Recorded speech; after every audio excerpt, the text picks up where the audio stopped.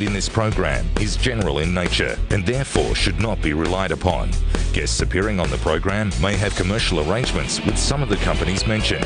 Before making any investment, insurance or financial planning decisions, you should consult a licensed professional who can advise whether your decision is appropriate for you.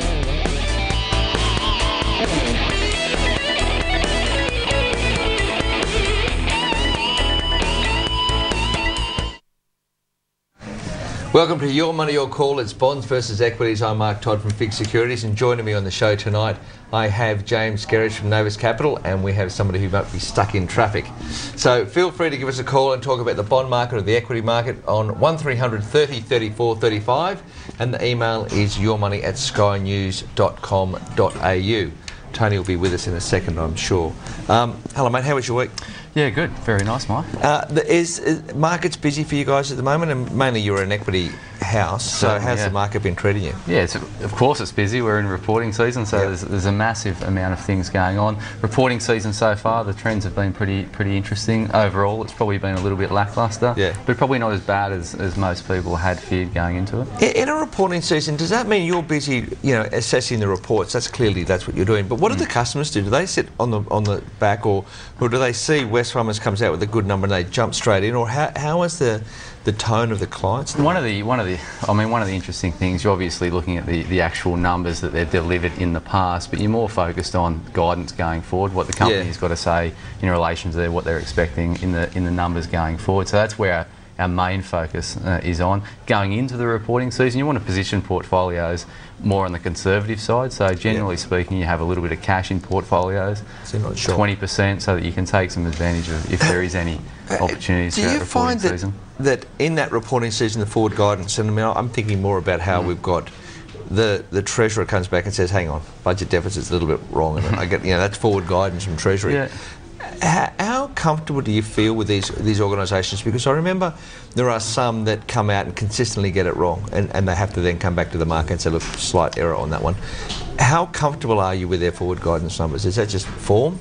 Yeah, exactly. I mean, a company has a history of guiding well or a history of guiding poorly. Yeah. A lot of companies don't offer forward guidance because they don't have a lot of clarity going forward. I mean, when you're positioning portfolios, you want to, I guess, target businesses that have a lot of clarity about earnings going forward. So different sectors have different, I guess, expectations or ability to project going forward. So someone like a Wesfarmers, a Woolworths, a lot of the banks, they've got really good expectations or a really good view on what's going to happen in the next 6 to 12 months, etc.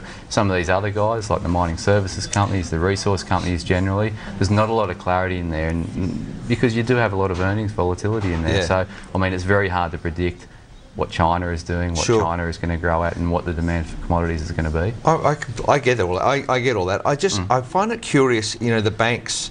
How did you find, in general, the banks reporting? How did that seem to you at the moment? Well, CBA was the only one to report. The others gave, ANZ gave a trading quarterly. Gave a trading update. So, I mean, CBA was a great number. There's no doubt about it. And I think one of the things with the banks going forward is what are going to be the drivers for bank profitability going forward? Have conditions for bank profitability improved, or have they deteriorated? And I think there are signs that the underlying economy, things are improving over there. So I was looking at the reason why I ask about ANZ comes out and said, listen, we've got compression on the margins and we'd better give you an update, which was a surprise. Yeah.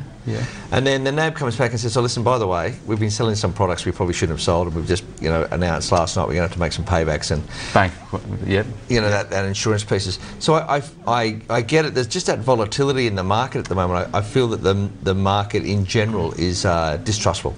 I mean, would that be a way to describe it? That's the equity market. People are going to have to understand about when you invest in the equity market that there is going to be volatility. There's going to be some volatility around earnings. At times there is going to be some downside.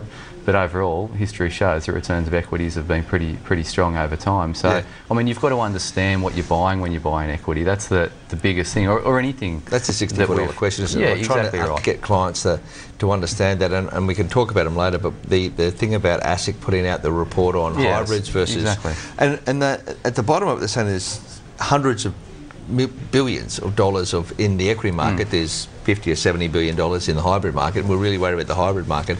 And I was looking at thinking, isn't it interesting how they're worried about that, thinking they've got the other piece under control, which is the equity piece, which, you know, maybe they have, maybe they haven't, because I'm still holding shares, so I couldn't get out. You know. Well, it comes down to, I mean, you touched on the hybrid investments there. Yeah. A lot of people, there has been quite a bit of negative commentary around hybrids coming out on the back of the ASIC, I guess, investigation on them. And the whole thing about hybrids is understanding what you're buying. You're not putting money, a lot of people have been putting money in from a term deposit straight into a hybrid, expecting that the volatility is going to be the same or the security is going to be the same. That's just not the case. But if you understand what you're buying and understand, I guess, the outcome or the likely outcome of holding these instruments and what they can do for a portfolio, and then have, I guess, the irrelevant weighting in those type of instruments, that's the key. But how do you find that in terms of as the person selling the hybrid, how do you get up to speed with all that different product? Because I think part of the, and this is no criticism of anyone whatsoever, the stockbrokers have been selling the hybrids on the premise of how you said they shouldn't probably be doing it. That's what the ASIC has been saying. In a general sense, don't get me wrong, I'm not picking on one person. They're saying these are like, you know, you come out of your term deposit, which is 3%, and buy this hybrid ANZ at 320, let's go and buy that. And people buy because it's ANZ.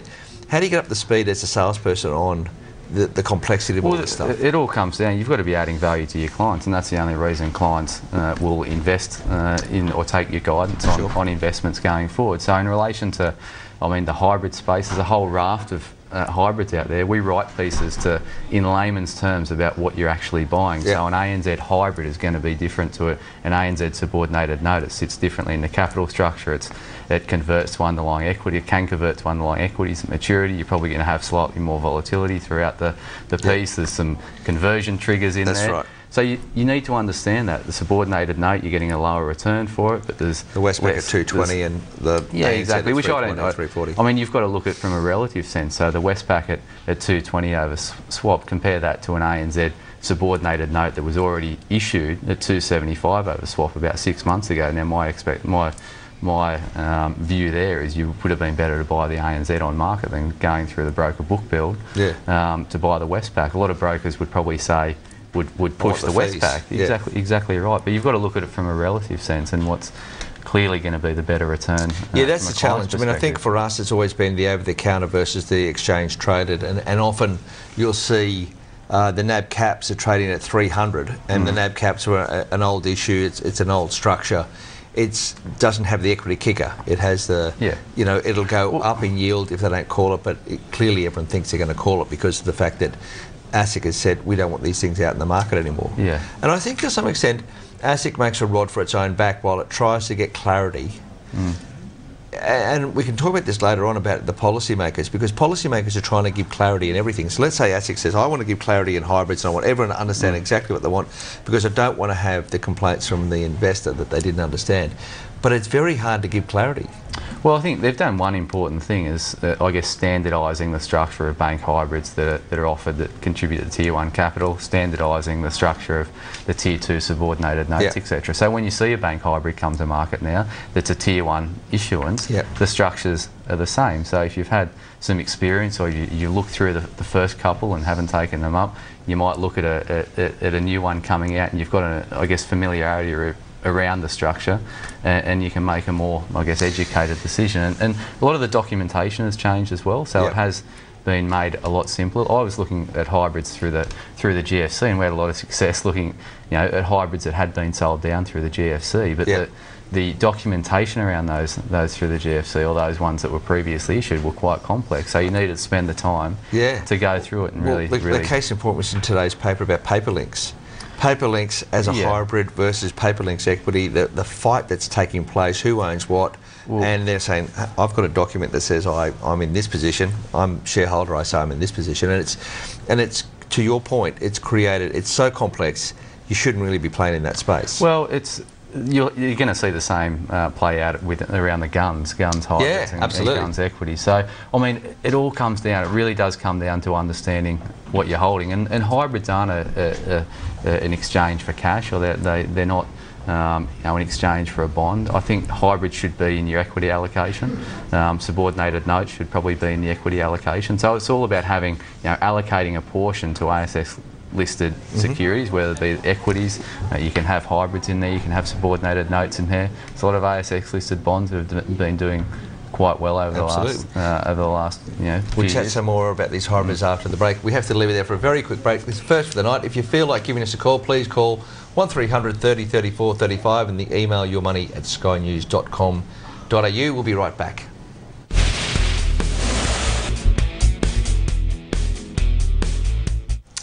Welcome back to Your Money, Your Call. I'm Mark Todd from FIIG Securities, and joining me tonight is James Gerrish from Novus Capital and Tony Brennan, who's now in from Citibank.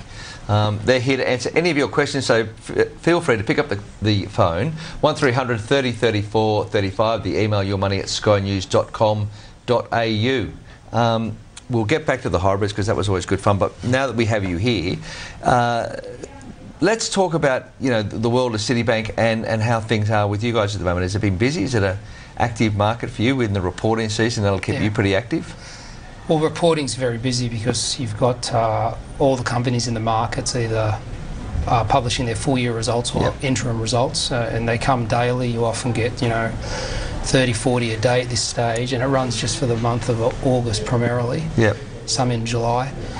So that's keeping everyone busy, just keeping up to date with things. Do you get to have one-on-ones with the organisations? If they're doing a reporting season, they come out, Wesfarmers come out, are you on conference calls and get the chance to question them about everything, and do you put the questions in advance, or can you catch them out when you've got some concerns? How does that play out for Citibank?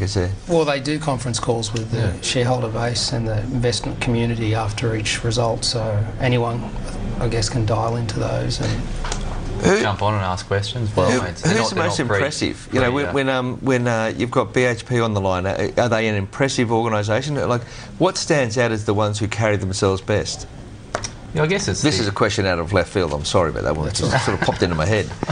Well, to me, one of the most impressive guys that I've listened to has been in the rev from CBA. I mean, he's extremely impressive. Mike Smith from ANZ's impressive. On there from BHP, equally so. I mean, these guys know how to, I guess, articulate their business and also bring it down to a level that I guess others can understand. I'll be honest, I do talk to some big fund managers in the equity space just to chat and keep up with. They're just friends. You've been around forever. I'm older than I look, and that's a constant theme. Ian and Rev at the CBA, they all say, gee, he's an impressive guy, because he's really down to earth. At the same time, he's on top of all those businesses. And when you look at something like the CBA, it's a massive organisation. It's like a Titanic, can I see a big iceberg in the horizon? He can generally see it, they think. So, he's quite an impressive guy. We have our first caller. We have Sue from Wollongong. Hello, Sue, how can we help you? Hi, Mark. Thanks for your program, by the way. It's always enjoyable and informative. You're talking of CBA. Got a question there that James might want to take up. It's around, I've got a modest holding in the Pearls 5 and Pearls 6, but a much more substantial holding in the CBA shares. We're just wondering on a bit of an exploratory discussion on the comparison between those holdings and whether it's worth offloading the Pearls 5 and 6 and consolidating in the shareholding when that price might go down into the 60s more for the ordinary shares, They're a great question, Sue, and of course James is going to say, look, I can't give you direct advice because he doesn't know enough about your portfolio, and he'll be worried that you'd say that, and Tony will be saying, oh my God. But in truth, at a macro level, how do you find the idea of shifting out of some of these assets back into the equity or vice versa? Do you feel that now's the time to move out of some of the riskier, which is equities, like some of that lower, and move up the capital structure, or what's your concepts? It all comes down to what they're trading at the time. From a general sense, from clients that I deal with, we often hold ANZ Bank, for instance. We also have ANZ Capital Notes, or we have some ANZ hybrids. So instead of allocating, it might be, a portion of the portfolio directly in the equities, you also hold a hybrid or a subordinated note, so that you get obviously the income there, but you get less volatility, and that's what this person is they're holding now. Well, so Sue's in right. relation to whether to switch into the equity or sell out of the Pearls into the equity, I think CBA from a valuation point of view, great company, great story going forward, great management, etc. But I couldn't justify it from a valuation sense at the moment. 2 times 8. It's certainly got a toppish feel. It's certainly got a toppish feel about it, even though they are a fantastic organisation. Compared to the rest of the world, they're getting close to. Are they the number one bank compared to the rest of the world? Is that what it'll be? Those metrics? Most expensive. Okay. We'll call world's most expensive bank. So I guess if that's a justification of the world's number one bank, then you're probably accurate. Could but be that. I mean, I'd be waiting till the equity market does have a hiccup, and then I'd be allocating money out of those hybrids and going into the equity. To buy that. And equally so, if the equity market continues, unabated to 53, 54, 5,500, which it's got a good chance of doing, then you might like to ease off your CBA holding and look for other debt-like instruments that are offering better value. We've got another caller. It's running hot. Brendan from Sydney. How can we help you, Brendan? G'day, Mark. How you going? Look, I'm 26 years old. I currently have a equity portfolio valued at about $40,000. Now, I don't know much about bonds at all, but I was just wondering, is there a role that bonds would play, given my age and my sort of aim, I guess, to grow capital growth over time? Is that something that I should be looking at? Broadly speaking, we would say at FIIG that you're probably on the younger side of the bond market. So we'd say you'd be looking at growth assets and take the volatility of equities at that age. The only other caveat I would make on that would be that last week we had Stephen Nash, and he was talking about zero coupon bonds. He was saying that at that age you could do a capital protected product by buying a Treasury Corporate Victoria zero coupon bond for $25,000, $10,000, whatever it might be, dollars, and then that over time doubles in value and you get $100 back if you pay $23.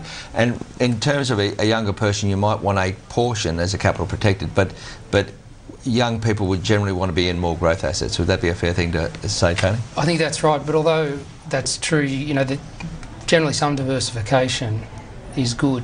So to have some mix of assets rather than just a concentration, because they moderate the risk. So, for example, like in 2008, when the stock market fell more than half, having bonds would have lessened the blow of that because bonds rallied. Yep. So Tony, you can come next week. They do mitigate. They do mitigate some of these risks. And in fact, if you want to take an extreme scenario, you can have in some countries you have nationalisation risk and regime change risk when a stock market can fall altogether and not recover.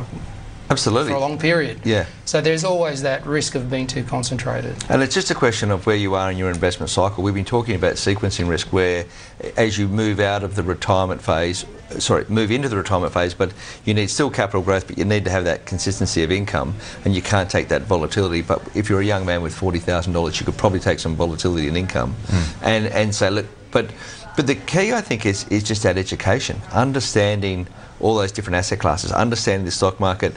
Don't go and have a cup of coffee with somebody and say, buy this really good penny dreadful, it's going to double. Do more time around, reading some notes that people would put out and getting familiar with who you like as an analyst. That seems to make some sense to me. And think about the earnings stream you're buying. Yeah, so absolutely. I mean, it comes down to what does the company do? Can you envisage that company to be doing the same thing, earning more in 5 years' time? And if that's the case, then you'll do well out of it. So, Tony, speaking of earnings, how do you see earnings going? How's the PE growth? What's the drivers of the economy going to look like for the upcoming year or so? How does it seem to you? Well, we're getting all the fiscal 13 earnings now for the majority of companies. Some of them are on December year end, so that's later. The earnings for the year just past are basically flat to down a little for the whole market because the resource sector earnings fell about a fifth. For the other 3/4 of the market, the earnings are up about 6-7% it looks, which is not spectacular, but given how subdued the economy is, that's not a bad outcome. And I reckon a continuation of that in fiscal 14, which we've just started, is likely outside of resources, and we could get a bounce back in resources. So the current expectations are for more growth of about 10%, and I think at the moment that's not unreasonable. That would make it an above average year. Okay, I want to talk to you about that after the break. We have to go to another short break. Please feel free to give us a call on 1300 30 34 35 for any questions you have on bonds or equities, or email us on yourmoney@skynews.com.au. We'll be right back.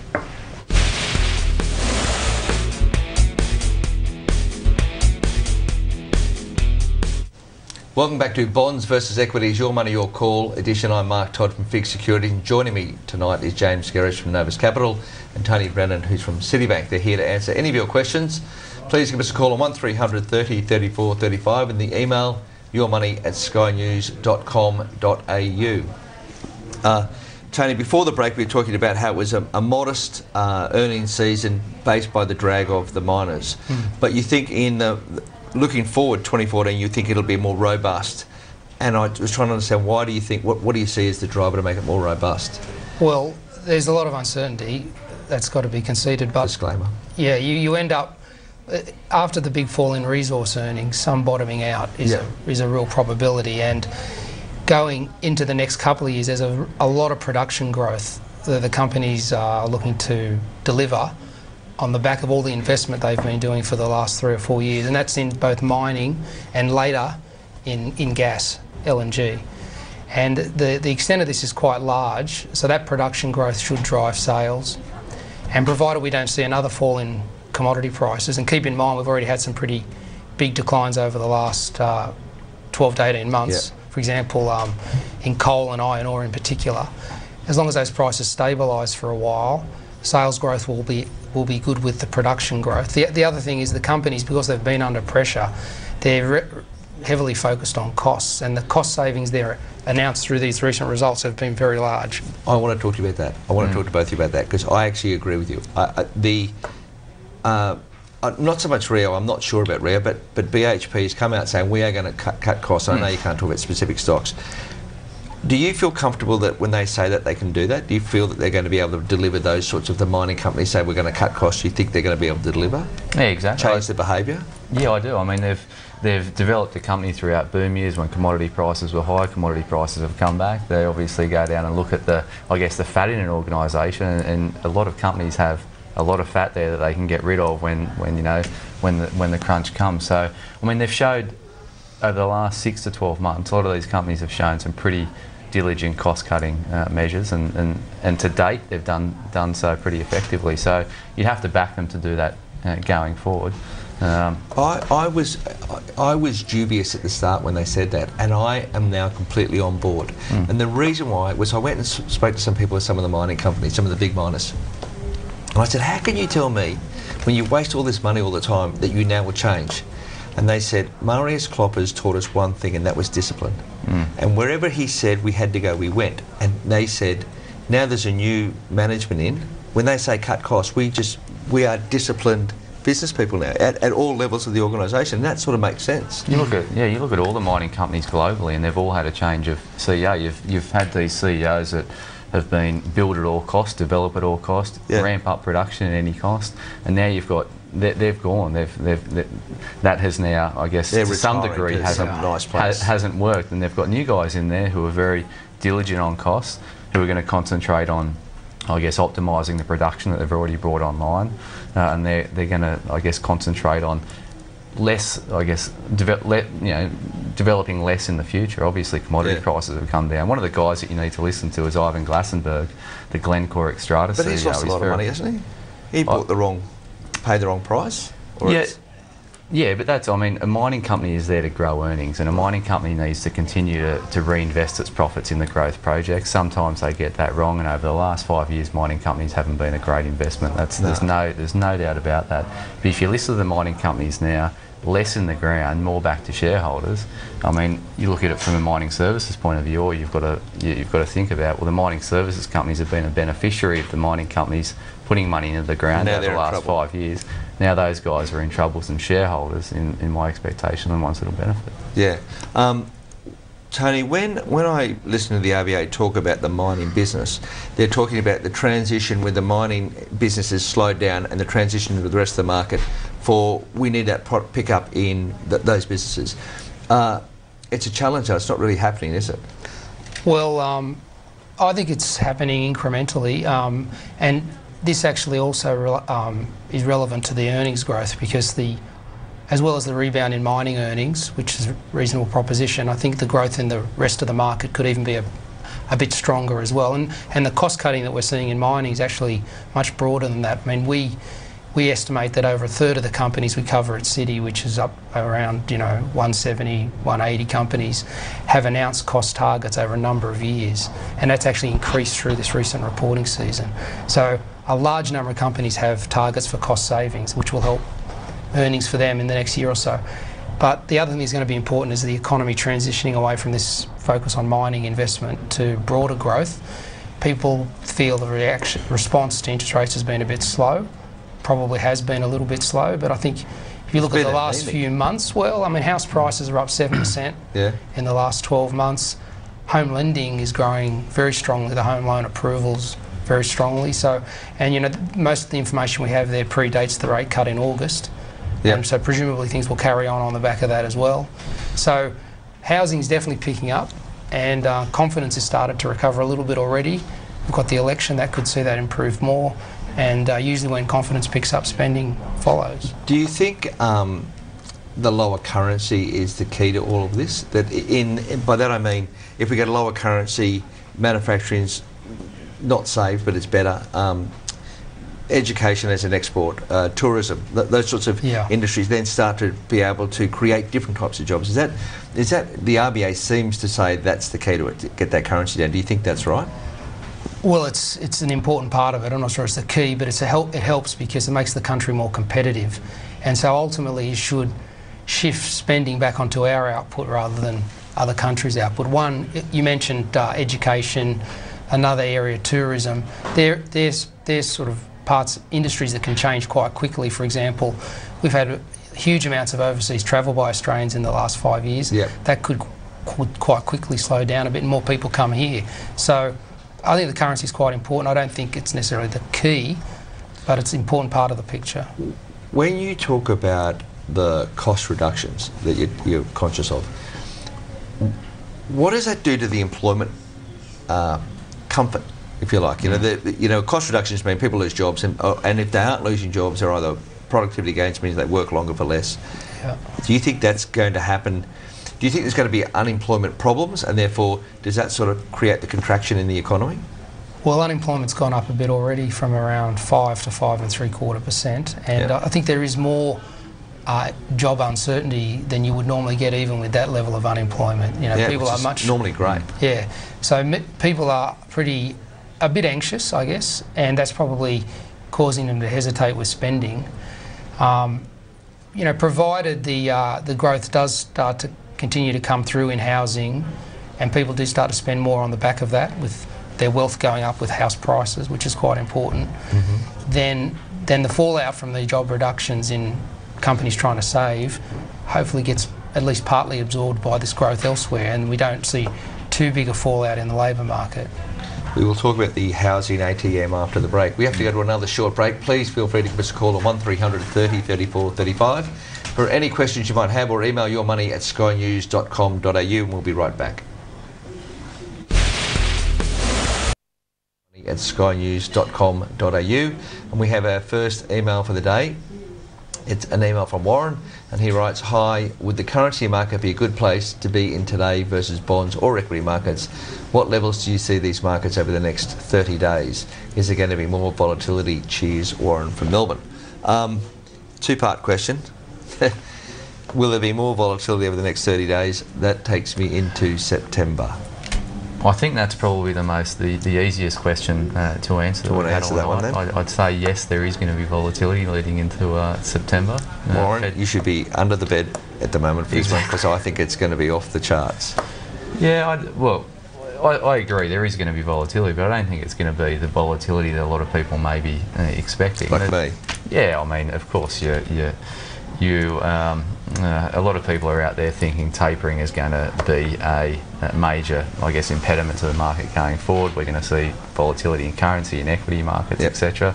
We're definitely going to see volatility in bond markets as well. But when you look at I think until about a week and a half ago, 2 weeks ago, we've only really seen that tapering has really come onto the table now. The unemployment situation is obviously a key element to whether tapering is going to happen. Unemployment, in my view, on its own wouldn't instigate tapering. If it was left down to unemployment, tapering would happen in 2014. What we've seen in the last week and a half, the CPI over in the States has come up a little bit higher than what some of the Fed members have probably been anticipating. There was a lot of concern that around prices over in the US. There was about 4 or 5 voting members of the Fed concerned about that. The fact that CPI came in at a headline rate of 2%, I think that's what brings tapering on the table. But I think it's going to be some type of token tapering, where it's, you know, asset purchases down from 85 billion to 80 billion a month, or 75 billion dollars a month. So, I mean, that I think the market has been positioning for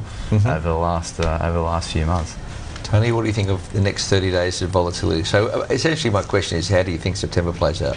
Oh, I think it'll probably be a bit volatile because we have got this FOMC meeting in mid-September, and at Citi we think they will start to slow the purchases. Yep. And that'll probably unnerve the markets a bit. I mean, they're already anticipating it to a fair extent, but there's always an element when the confirmation comes, you get more impact. So I've got a theme here. I believe that September will be volatile because of the tapering. I agree that it's probably going to taper, and I think that's around politics as opposed to just policy. Because you can't have the Fed chairman handing off to the new chairman. They won't do it in October. You can't hand off into the new year. And not because you're worried about your legacy, but because it's probably bad policy for a new Fed chairman. Let's imagine it's Summers. Just for the joy of the theatre. Imagine it's Summers trying to start tapering. I mean, he would go up to the Congress. It would be very dramatic, and even Yellen having to articulate something that's such a dramatic policy. It's not good policy to leave a new Fed chairman who is if you like, the titular head of the economy, to be able to start that process. So I think that's why he probably goes in September. In the event he doesn't, it's still volatile, because then they're saying, okay, well, when will he go? So now markets get skittery. And I suppose the last point I would make is interest rates have gone up in the long bond by a large percentage. So we're looking at the 10s at, you know, moving over to 3%. They've still been buying 85 billion a month. They haven't started the tapering, and the markets have moved against them. So my view is that the policymakers and the market are at a divergence. Policymakers say we're going to keep interest rates low, and the market's saying I don't think so. And so the idea that you don't fight the Fed is now proving to be the Fed's having a problem here. It says policymakers are both in England, Europe and the United States saying interest rates are going low, and the market is proving otherwise. So I think that's a problem. I mean, what do you think about the Fed's capacity to keep these rates low? I don't think they can keep them where they were. They've run off a bit now anyway. So, I mean, the market probably has in its mind that the Fed often ends up going earlier than they kind of made us think originally. You know, sometimes they just have to go when the economy moves in an unexpected manner. So the market's already started to price them moving earlier than they are. This is on interest rates actually. Yep. Than they are sort of implying by the sort of projections they've put out there. And I don't think the market will resolve from that unless the economy softens a lot, which doesn't look like it's going to happen unless some drama comes along in terms of the Congress again, which we do have to face again. The debt ceiling, and to Warren, your other point about should you be in the currency markets versus bonds versus equities, again, we don't know enough about your portfolio, but my firm belief is no. I mean, I don't think you should be punting. At this point in time, punting currency is a tricky game, because at the moment, if interest rates are high, the US rallies. The US rallies because everyone wants to buy treasuries because they've got some comfort, and all of a sudden, how did you play that trade? I think that's just much more challenging unless you're a professional punter, I would have thought. Yeah, when I left uni, I used to work for a currency company that used to algorithmically trade currencies, and they're the type of companies that you're, I guess, up against when you're an individual playing in the currency market. So I think that the odds are well and truly stacked against you when you're an individual in the currency market.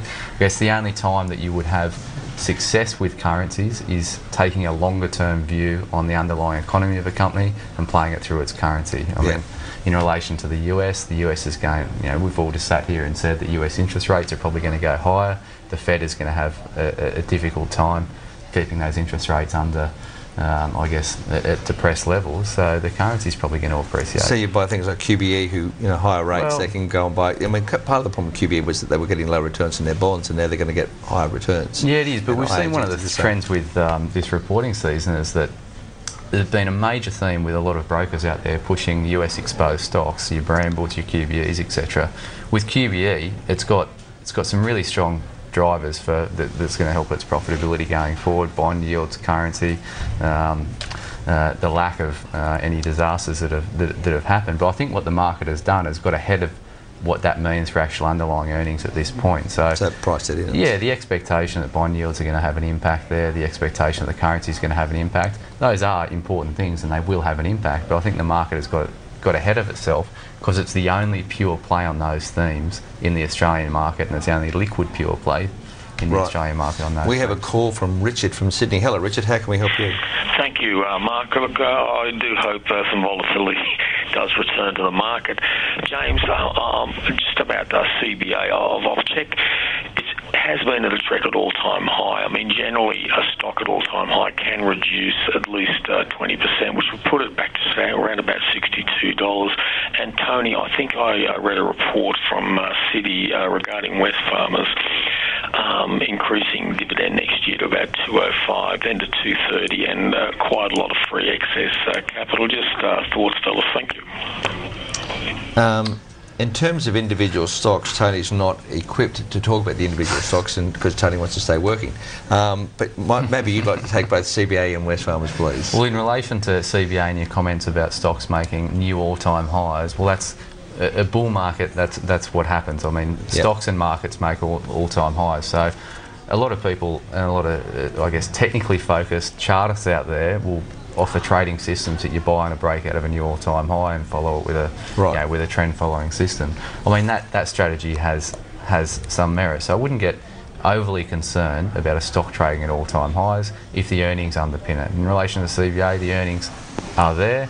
In relation to its valuation now, it's probably a little bit stretched. You saw recently it obviously came down from a high of 74, 75. It hit a high of 75 on the nose. Yeah, and then it came back to 60 came back to 70, and then it got bought up again.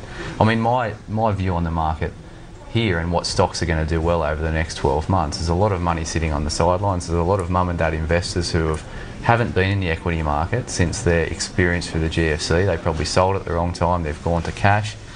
They're now getting a reduced return in that cash, and they're now starting to look at equities. What names are they going to go into straight up? They're not going to go in from a term deposit into a BHP, etc. So, I mean, they're the names that you'd be focusing on. And then we can talk about Wesfarmers when we come back from the break. We have to go to another quick break.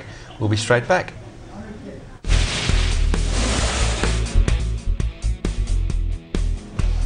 Welcome back to the world of bonds versus equities and the edition of Your Money, Your Call. We're still taking all your calls. The lines are open 1300 30 34 35 and the email yourmoney@skynews.com.au. Wesfarmers, we didn't get a chance to finish the question on Wesfarmers. What's your thoughts on that one? Yeah, I have it in client portfolios. Pretty optimistic on the stock. I don't think it's fairly well priced at these current levels. The viewer is asking in relation to an increased dividend or a capital return. They are doing they've tipped to do a 50 cents per share capital return at the end of the year. That's got to get voted.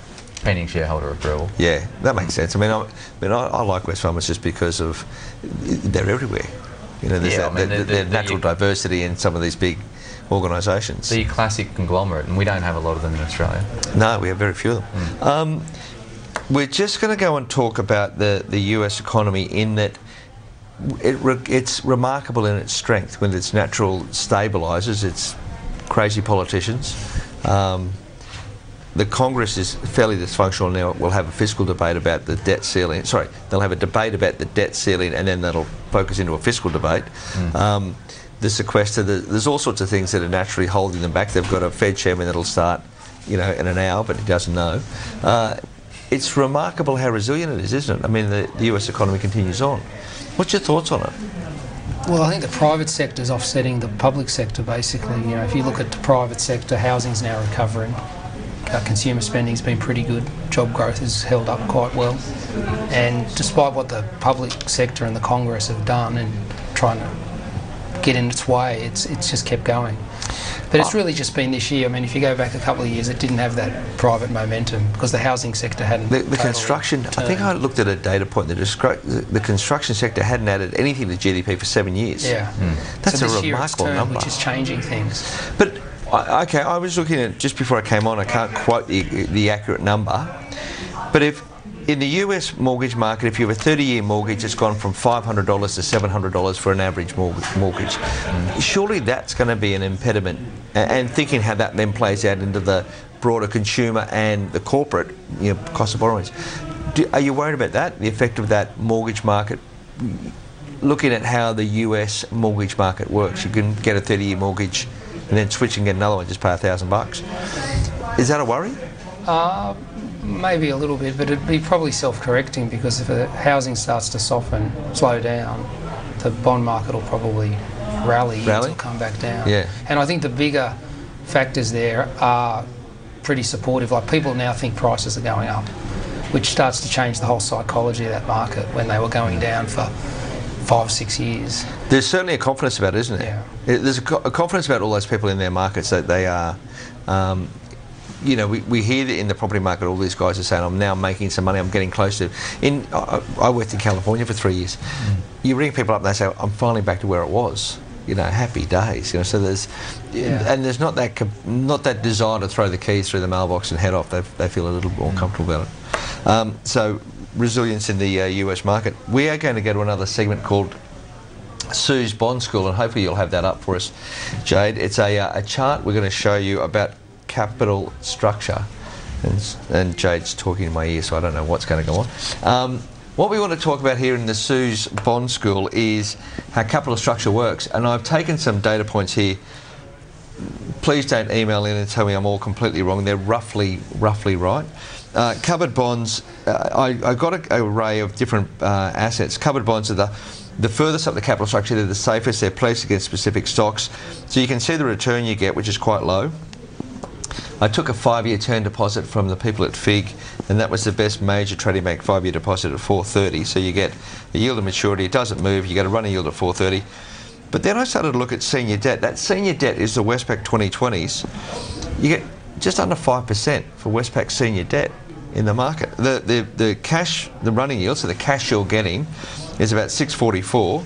I thought that looked like it was pretty good value compared to where term deposits were for a portion of your portfolio. And then you move down to the subordinated debt was 5.14 and 5.59. That's an AMP subordinated debt. The Tier 1 hybrids was a conglomeration of the different hybrids around. And then you have the shares. And the key here is when a company, if a company goes under, you get paid out. So in liquidation, the payment starts at the very top and it moves through to the bottom, to the shares. And so then the applications to the losses work that you're doing better if you're in the covered bonds. The key to all capital structure is working out, am I getting the appropriate return for where I'm in the structure? That seems to make sense. Exactly right. That's Sue's Bond School. Sue's a lady that emails in and she gives it to me if I don't get it right. So we have a regular Bond School for Sue. So Sue, I hope you're listening on that podcast and you enjoy it. Now, our next question was the fiscal and the debt ceilings and all that sort of stuff. Do you think that they will work it out naturally? Eventually. If the past couple of negotiations have been any guide, it'll go to the last minute. When does it start? And there'll be a lot of talk around it. When does it have to get renegotiated? Well, they have their fiscal years to the end of September. So I think over the next month or so they have to actually... So they have to get it done by September? They'll have to settle on a budget, I guess, at some point. And also lift the ceiling. So it's up for negotiation in the next month or two. Are you surprised by how aggressive the Congress is at the moment about how they conduct themselves? Like they've got worse. They haven't got better. I'm always surprised that Americans who come to Australia to talk to us and you ask them what the situation is, and they just say our Congress is dysfunctional. And has been for years. You hear it a few times from people that are pretty sensible, and you finally start to accept it. And it's not like it's normal. Normally, it's not like that. Yeah. So the issues Obama's had are probably real in his difficulties with the Congress. Unusual for a president to have those. Is it something to do with the lame duck president? Is that an idea that it's last term? I think it's to do with the fact that they've been in such an extreme situations. You know, they've had all the money to bail out the banking system, hundreds of billions. That never went down to the people. The budget went into massive deficit that they hadn't seen. Home prices collapsing like it's been, as we all know. probably the worst crisis since the Great Depression, and I guess it brings out extreme responses. So they've got these right-wing Congress members that are pretty extreme. We're going to go to a very quick break. We'll be right back and talk more about the American crazies.